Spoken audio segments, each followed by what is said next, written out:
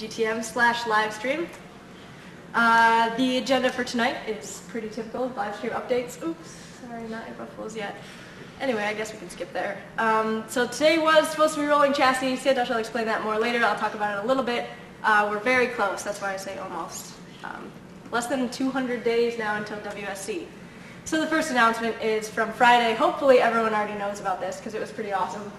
But Friday was April 1st, April Fool's Day, and Kathy worked with the Nuon Solar Car team in the Netherlands, who have been one of our biggest rivals, to put a brilliant blog post up to say that we are joining forces with Nuon to make a new solar car team called Nuum. And the effects of this post were really awesome, just to see how many people saw it. We had the most traffic to the blog that I think that we've ever had, at least in the last couple of years. The most likes for a post, and probably the most scandal. We had some really hilarious messages from people within the university, people on the team freaking out about how we didn't tell the university that we're joining forces with this team in the Netherlands. The university's writing a press release on us to be put out later this week, and the woman who is in charge of that called Chris and I several times to try to get a hold of us and figure out what's going on with this Nuum solar car team. My mom emailed me. She was very scandalized. It was good, so fun stuff. So rolling chassis has been the big push. Everyone's been working really hard this last week, in particular to hit today's roll date, which it looks like we're not quite going to hit, but some cool pictures.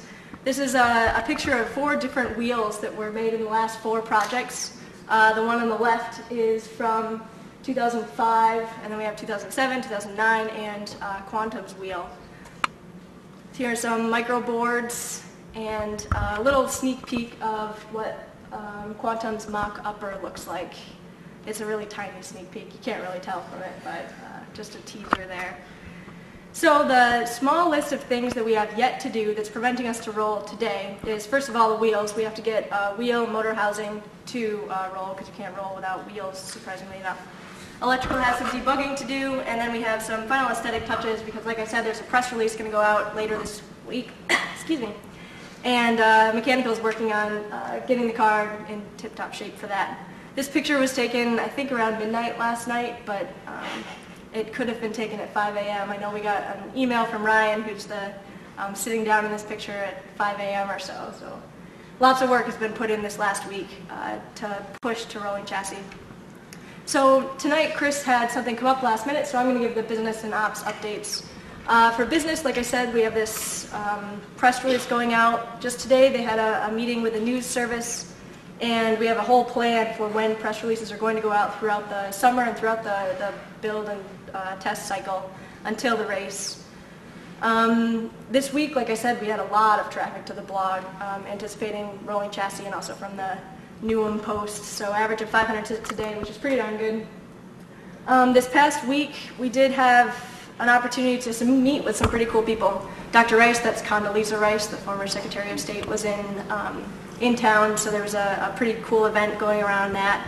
Christy Landy, who's the Volt product manager, was here, and we got to speak with her and drive the Volt around a little tiny bit, which was very cool. And we've been working with the Office of Advancement a lot more.